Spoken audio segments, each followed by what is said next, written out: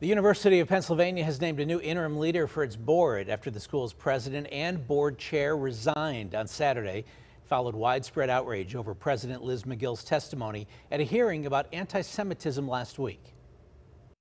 Does calling for the genocide of Jews violate Penn's rules or code of conduct? Yes or no? If the speech turns into conduct, it can be harassment. Yes. It is a context-dependent decision, Congresswoman. With her resignation, there's more attention than ever on college campuses on the right to free speech and the right to be safe. As political editor Jon Delano reports, local universities are working hard to find the right balance.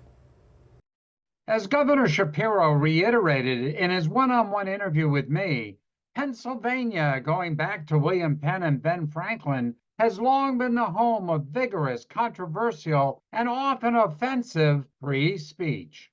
We need to make sure Pennsylvania is a place where you can have that freedom of speech, where you can have that ability to march down the street here in Pittsburgh, Philly, places in between, and make sure your voice is heard whether I agree or disagree.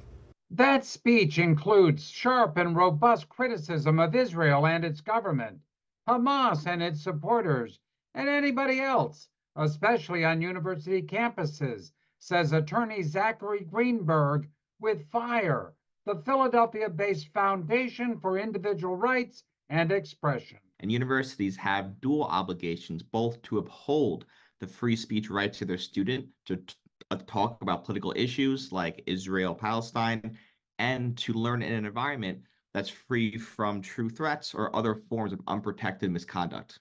While critical of Penn's now resigned president, Shapiro singled out leaders at Penn State, Carnegie Mellon, and Pitt for developing policies that allow free speech while protecting students from physical harm or illegal ethnic intimidation. The work that Neely Bendapudi is doing at Penn State, that Farnan Jahanian is doing at Carnegie Mellon, just to name two, and there are many others, Joan Gable at Pitt. That work is helping make sure students can be heard, the community can be heard, but then in hearing them, folks can feel safe at the same time.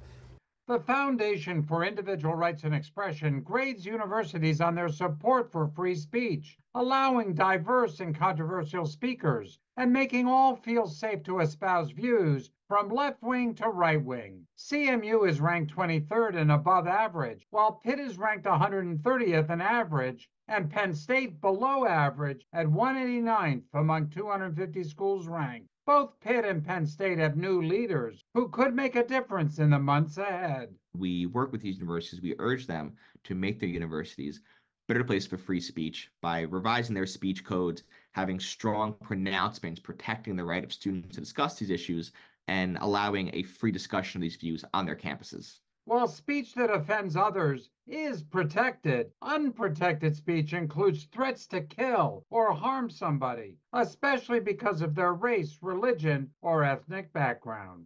Where does it cross a line? When you're threatening others, when you're making people feel unsafe, when you're brandishing weapons, when you're doing things that purposely damage property or purposely put people at risk. That's unacceptable. Jon Delano, KDKA-TV News.